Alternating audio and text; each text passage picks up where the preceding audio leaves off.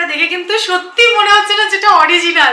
Ready হয়ে packing করে just বেরিয়ে পড়লাম, যাচ্ছি এয়ারপোর্ট থেকে। যখন লাইটটা বেরোবে একটা অসম্ভব সুন্দর ইলিউশন তৈরি হবে। আমি বুঝলাম যা তোমরা আমার সত্যিকারের বন্ধু নয়। ফাইনাল ডেস্টিনেশন কোথায় সেটা তোমাদেরকে পরে বলছি। রংধনুতে একটা বড় সড়ো প্রবলেম ফেস করছিলাম। আমি মামুনি থেকে একটা টেকনিক শিখেছিলাম, ভাবলাম তোমাদের সাথেও শেয়ার করে দিই। মাছগুলোকে একদম গামছা পরে নেমে খুঁজতে হবে, আমার যেটা মনে হচ্ছে। এত বনিতা করার কোনো প্রয়োজন নেই, আসলে উঠতে পেও। সকাল সকাল সৌরভের ফার্স্ট কাজ হচ্ছে কালকে যে পার্সেলটা এসেছে সেটা আনবক্স করা, কারণ এটা কাঁচের, এটা চেক করে নেওয়াটা খুব important. Good morning SS family, welcome back to the channel. কালকে জন্য তো শুতে গিয়ে আমার সৌরভ দুজনেরই মনে হচ্ছে যে পার্সেলটা তো একবার চেক করে নেওয়া উচিত ছিল, কারণ ক্যাবিনেটের ডোরগুলো গ্লাসের, যদি কোনোভাবে ড্যামেজ হয়ে গিয়ে থাকে তাহলে আবার রিপ্লেসমেন্ট প্লেস করতে হবে, কারণ এটা রিটার্ন হবে না। অ্যামাজন থেকে নিয়েছি, তো কালকে রাত্রিবেলার ইচ্ছা করছিল না, সৌরভ বলে দাঁড়া সকালবেলা উঠে ফার্স্ট কাজ ওটাই করবো। আমি জাস্ট চেক করে নিলাম, সবকিছু ঠিকঠাকই আছে, এক পিসেই এসেছে। তবে না, এটাতে লেখা আছে সেলফ অ্যাসেম্বল প্রোডাক্ট, বাট আমার দেখে যেটা মনে হলো আমার দ্বারা এটা সম্ভব হবে না। তো আমি একটা অ্যাসেম্বলির জন্য লোক বুক করে দেবো, সে এসে করে দিয়ে যাবে। আজকালের মধ্যেই বুক করবো আরামসে। কালকে রাত্রিবেলা জানো তো বেশ ভয় পেয়েছি। প্রথমে তো গেলে একটা কুকুরের অদ্ভুত ডাক, মানে সে এমন করে ডাকছে, আমি তো প্রথমে ভেবেছি শিয়াল, তারপরে সৌরভ বললো না শিয়াল না, কুকুর ডাকছে। আর সৌরভ ভয় দেখাচ্ছে, ও ভূত দেখেছে তাই জন্য ওইভাবে ডাকছে। তো সেটা তো গেল এক কথা। তারপরে আমরা শুয়ে আছি, তখনও ঘুমাইনি, মোবাইল ঘাঁটছি, দেখছি এটা ঝনঝন ঝনঝন করে শব্দ হলো। তো আমি না প্রথমে ভেবেছি আমাদের জানলায়, তারপরে উঠে দেখা গেল যে নিচে যে সিকিউরিটি গার্ড গেটটা দিচ্ছিল না, তখন এটা কিছুতে ধাক্কা লেগে বা কিছু ওইটা আওয়াজটা হয়েছে। তো যাই হোক, এই তো গেল। সৌরভকে এখন পাঠিয়েছি বাজারে, বললাম একটুখানি মাছ নিয়ে আসো। আরে সকালবেলা বেডটা ঠিক করা হয়নি, তো এখন আমি একটু ঘরটা গুছিয়ে টুছিয়ে নিই, তারপরে সৌরভ আসে রান্না জোগাড় করবো।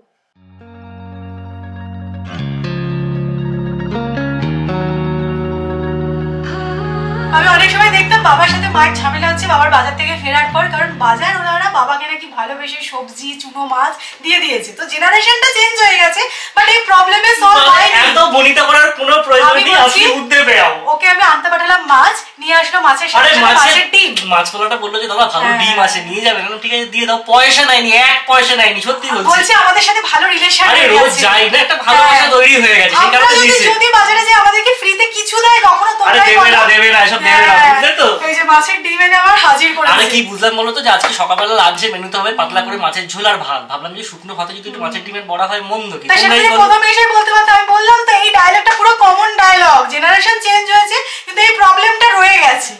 যাই হোক, মাছের ডিম দিয়ে একটু বড়া করবো, আর তার সাথে মাছের ঝোল বানাবো একদম তেলতালে, যেরকম তেলতালে ভেবেছিলাম তার থেকে বেশি তেলতালে করবো।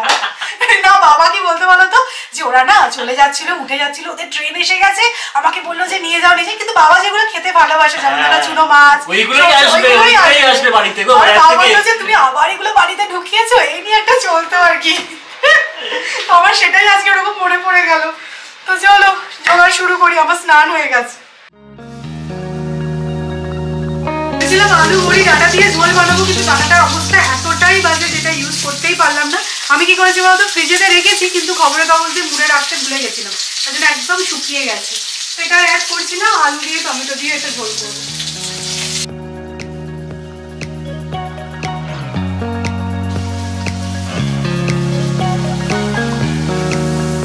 জিরে ধনে দিয়ে ভালো করে কষিয়ে নিয়েছি, জল অ্যাড করে মাছগুলো অ্যাড করে দেবো। জলের কোয়ান্টিটি একটু বেশি হয়েছে, মাছগুলোকে একদম গামছা পরে নেমে খুঁজতে হবে, আমার যেটা মনে হচ্ছে।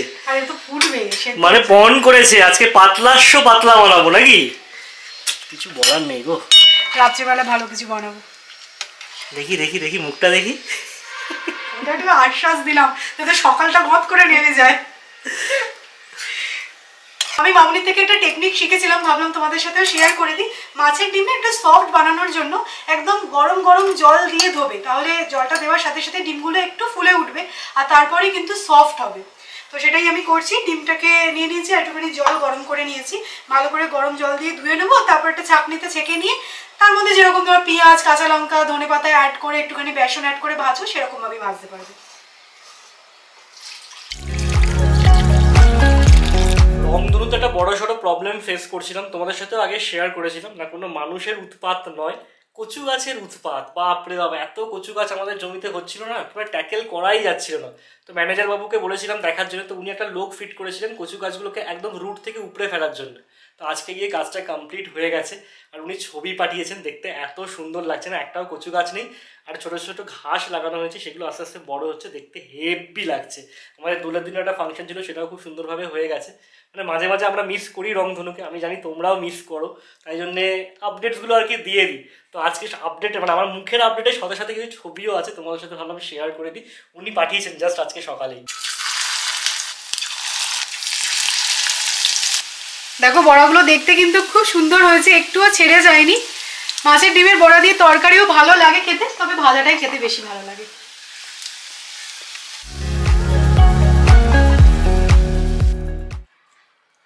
বাহ, বেশ ভালোই হয়েছে। মানে আইডিয়াটা আমার খারাপ ছিল না, যদিও আমি তো নিমিত্ত মাত্র, ওই মাছওয়ালা দাদাটাই সব। রেডি হয়ে প্যাকিং করে জাস্ট বেরিয়ে পড়লাম, যাচ্ছি এয়ারপোর্ট। ফাইনাল ডেস্টিনেশন কোথায় সেটা তোমাদেরকে পরে বলছি, বাট এখন বেরিয়ে পড়লাম, সেই খবরটা জাস্ট দিয়ে রাখলাম। না আমি শুধু দেখলাম সৌরভ তোমাদের কি ঢপটাই না দিল। তোমরা সবাই বলো সৌরভ খুব ভালো ভালো। এয়ারপোর্ট যাচ্ছি না বলো, আমি মিথ্যে কথা বলেছি। অশ্বত্থামা ইতি গজর মতো, ইতি গজটা আসতে বলেছি। এয়ারপোর্ট যাচ্ছি ঠিক কথা, বাট কেন যাচ্ছি সেটা সাসপেন্স। আর কিছু বলবো না। কালকে তোমরা দেখলে তো, তোমাদেরকে লোভ দেখিয়ে খেলো, তারপরে আজকে এরকম করলো তোমাদের সাথে, এবার তোমরাই হেস্ত নেস্ত করো। আমি কিছু বলবো না, আমি এর মধ্যে নেই বাবা।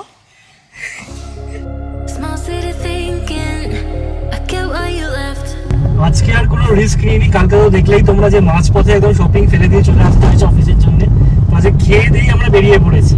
এয়ারপোর্ট যাচ্ছি বলে কথা, এটা লম্বা ডিস্টেন্সে যেতে হবে, তাড়াতাড়ি ফিরতে হবে আবার। 7টার মধ্যে আমি এয়ারপোর্ট থেকে ব্যাকও করে আসবো। মানে এমন একটা জায়গায় যাচ্ছি, আর বললাম না। না অনেক পয়সা খানায় খানাই আমি তোমাদেরকে বলে দিচ্ছি আমরা কোথায় যাচ্ছি, আর 7 মিনিটে আমরা পৌঁছেও যাবো। সৌরভ খুব একটা কলকাতা বলেনি, মানে এয়ারপোর্টেই আমরা যাচ্ছি, মানে এয়ারপোর্টের কাছাকাছি যাচ্ছি আর কি। তো আমি যখনই এয়ারপোর্টের ওই সাইডটাই যাই না, দেখি ওখানে প্রচুর নার্সারি। ইনফ্যাক্ট তোমরাও আমাকে অনেকদিন ধরে বলেছিলে যে সৌমি এয়ারপোর্টের কাছাকাছি যেও, ওখানে কিন্তু খুব ভালো গাছ তুমি পাবে। তোমাকে বলছিলাম না আমি একটা বগুনভিলা কিনবো, তো সেই হিসেবেই যাচ্ছি, দেখি যদি অন্য কিছু গাছ পাইটাই। মানে যতবারই আমরা কলকাতা যাই ফ্লাইট ধরার জন্য বা অন্য কোথাও যাই, সৌমি সবসময় আমাকে বলবে সৌরভ এবার গাছ কিনতে এখানে আসবে, এবার গাছ কিনতে এখানে আসবে। ঠিক আছে চলো। তো বুঝতেই পেরে গেছো আমরা কোথায় যাচ্ছি। আমাদের ফ্লাইট ধরার নেই, কিন্তু আমরা এয়ারপোর্ট যাচ্ছি। এই দেখো এখানে লাইন দিয়ে নার্সারি।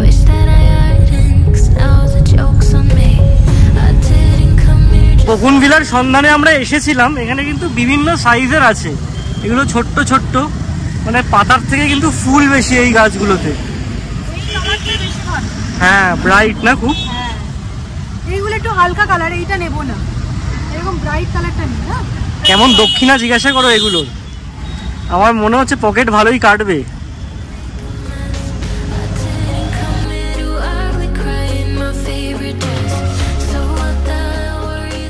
এইটা কিন্তু আমার ব্যাপক লেগেছে, দেখো পান্ডা। পান্ডা না, এখানে অপশন কিন্তু অনেক বেশি, সত্যি অনেক বেশি। এখানে ইনডোর প্ল্যান্টের অপশনগুলো দেখো প্রচুর প্রচুর। কি নেবে কি নেবে সেটাই হচ্ছে কি বড় প্রশ্ন। কি নেব। এই দোকানটা কিন্তু খারাপ নয়, বাট কি বলতো গাছ কিনতে আসলে এখানে একটু দৌড়াদৌড়ি হয়। তো দু একটা আরো দোকান দেখে নিয়ে তারপর আমরা ফাইনালাইজ করবো। অনেক দোকান আছে, চুজ করার অপশন প্রচুর। তোমাদেরকে জাস্ট আইডিয়া দিয়ে দিচ্ছি জায়গাটা কতটা বড়। এখান থেকে শুরু হয়েছে, তারপর লাইন দিয়ে দোকান এতটা দেখা যাচ্ছে, তারপর রাস্তাটা লেফট টার্ন নিয়েছে, সেখানেও অনেকগুলো গাছের দোকান আছে। কি মনে হচ্ছে যা চাইছো সব পাবে? হ্যাঁ বাবা, আমরা আবার আহিঙ্কি করে একটা অন্য জায়গায় এসেছি, এত অপশন তো সবগুলো কভার করব। হ্যাঁ বড় বড়, না না একটু বড় না হলে ভালো লাগবে, একটু বড়ই নিতে হবে গো বগুনভিলাটা। সবটা দেখো তুমি, কি বড় কি বড়। ছোট নিলে ম্যাডামের প্রবলেম, বড় হলে প্রবলেম। মানে তুমি কি এখানে ডালিয়াগুলো দারুণ ফুটেছে। আমি যদি খুব ভুল না হই এই গাছটার নাম হচ্ছে কনকলতা। আমরা যখন ইটাচুরা রাজবাড়িতে গেছিলাম, ওদের একটা হাটের নাম ছিল এটা, তাই না? আর দুটো ধারে শুধু এই গাছটা ছিল। ভালো দেখতে কিন্তু, তবে এটা মানে 12 মাস ফোটে না। না 12 মাস ফোটে না। এই মাটির বটলগুলো কিন্তু গরমকালের জন্য আদর্শ, তাই না? আর আমার দেখে বেশ ফ্যাসিনেটিং লাগছে, ভাবছি এটা নেব। 150 টাকা চাইছে। Natural thermos flask. যা যা চেয়েছিলাম সব সুন্দরভাবে পেয়ে গেছি। গাড়িতে গাছ উঠে গেছে, কি কি গাছ নিলাম, তারপরে সারও নেওয়া হয়েছে, তোমাদেরকে বাড়িতে গিয়েই দেখাবো। বুঝতে পারছো কিনা জানি না, বিশাল মেঘ করেছে। একটু বৃষ্টি হলে যেন ভালো হয় বাবা, খুব গরম পড়েছে।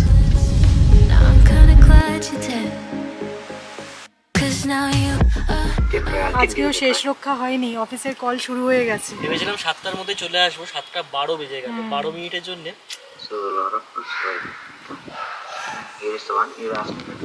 সৌরভ গাড়ি থেকেই কলটা অ্যাটেন্ড করবে, বললো যে তুমি ওপরে চলে যাও, আমি গাছগুলো নিয়ে একবারে আসবো। কি সুন্দর হাওয়া দিচ্ছে দেখেছো। আমি জানি না আমার কথা তোমরা ঠিকঠাক শুনতে পাবে কিনা হাওয়ার জন্য, কিন্তু দারুণ লাগে সন্ধেবেলায়।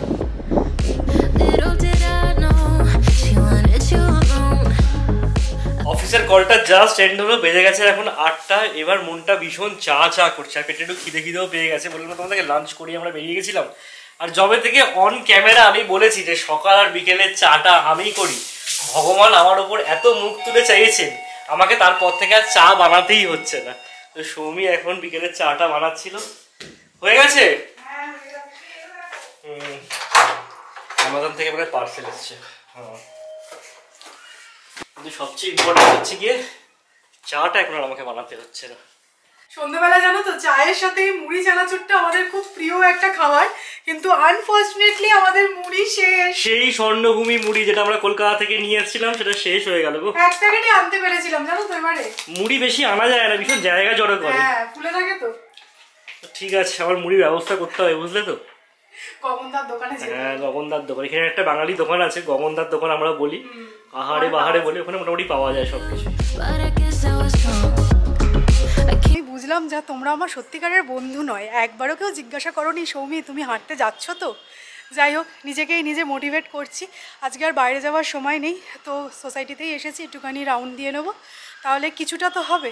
আজকে না একটু লেট হয়ে গেল, চা খেতে খেতে অনেকটা সময় চলে গেছে, রাত্রে বাবার রান্নাও আছে। তো সৌরভ আসেনি, আমি একাই বেরিয়েছি।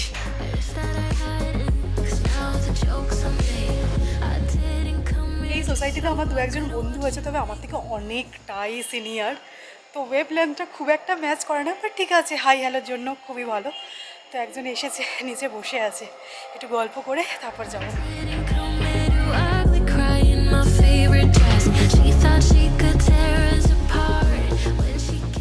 সন্ধ্যে থেকে যাওয়ার কি এখানে শুরু হয়েছে বুঝতে পারছি না, কানের মাথা পুরো খেয়ে নিল। তো আমি নিচ থেকে এসে ফ্রেশ ট্রেশ হয়ে গেছি।